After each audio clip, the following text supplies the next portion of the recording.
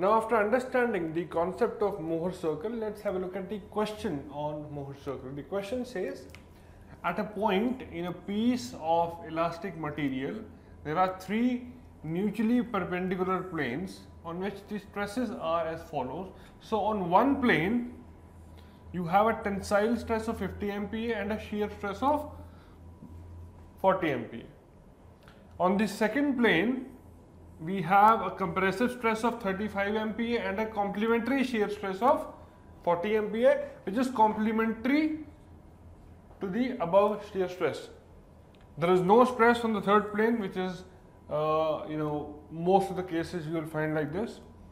Find the principal stresses and the position of the plane on which they act. So it's a straightforward question on the application of Mohr circle. Okay, so we'll draw one by one.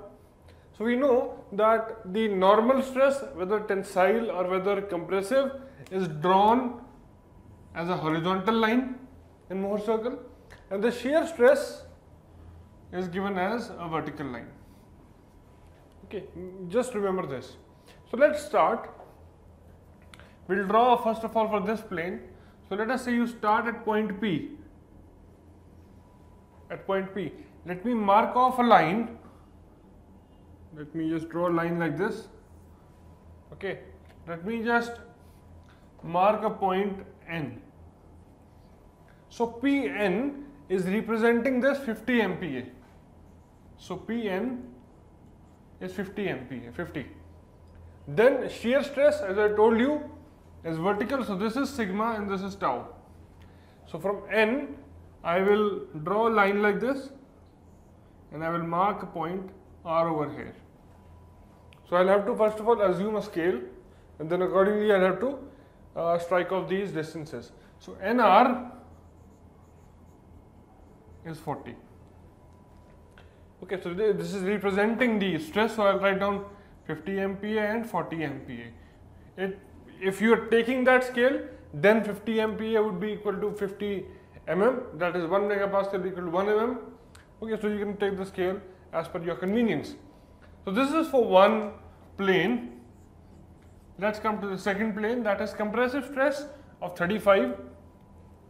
So now I'll have to go in the backward direction. So I'll mark a point, let us say N dash. So P N dash is representing minus 35. Okay, and a shear stress of 40. So this is a complementary shear stress. So this would go down like this. 40. This is R dash. So N dash R dash is equal to 40 MPa. So this is the second one for the second plane. Now what will I do? I will join the point R and R dash. Okay, so let's join these points. Let's join this point like this. Okay, so where it cuts the horizontal line, I'll name that point as point O. I will take the radius as OR or OR dash, and I will draw a circle like this. So this is the Mohr circle that you will draw.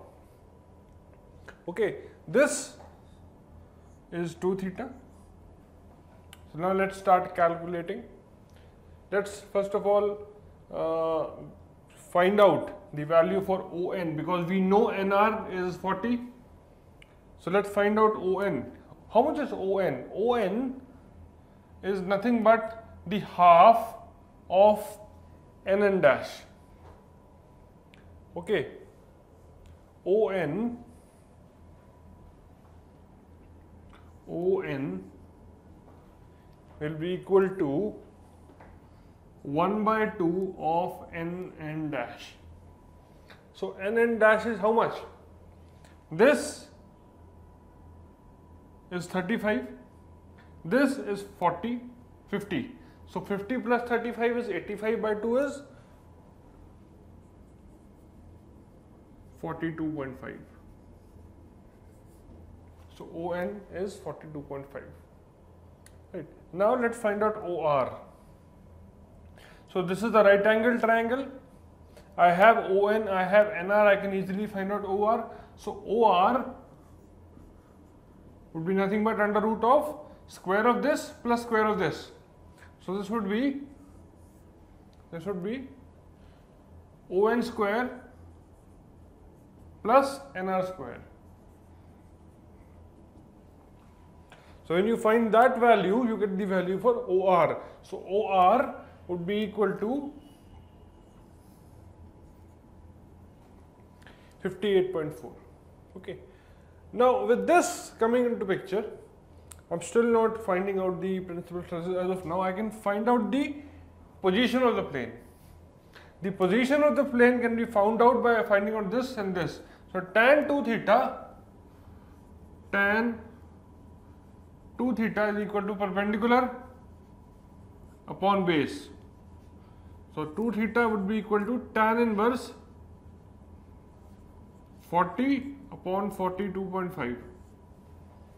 So this would give you a value of a theta as 21 degree 40 minutes. So 21 degree 40 minutes is the position on the plane on which the principal stresses will act. Still we don't have the principal stresses. So this is point L and that is point M. Okay, so the principal stresses are nothing but the distance of P and L and P and M. So you will find out sigma 1 as PL and sigma 2 as PM. So this is what we have to find out. If I have to find out the value for PL, that is sigma 1, so PL is equal to OL minus OP. Okay, so the value of PL is OL minus OP. Now how do you find OP? Okay, OP or PO, this is equal to PN minus ON. So we know PN is 50. We have found out ON, which is 42.5. I can easily calculate PO. So OP or OP, so it is 50 minus 42.5, that is 7.5. Okay, so PO or OP, let's write down 7.5, which is equal to PN minus ON. PN minus ON. Okay, we have got that. Now let's find out the value for sigma 1 or whatever it is, PL. So PL is OL minus OP. Now how much is OL? OL over here is nothing but the radius. Radius is equal to OR. Now how much is OR over here? 58.4. So 58.4 minus OP, which is 7.5. So this will give you the first principal stress, and because it is towards the left hand side, it would be compressive. So this will be a negative stress, a compressive stress. Okay. Next is finding out PM.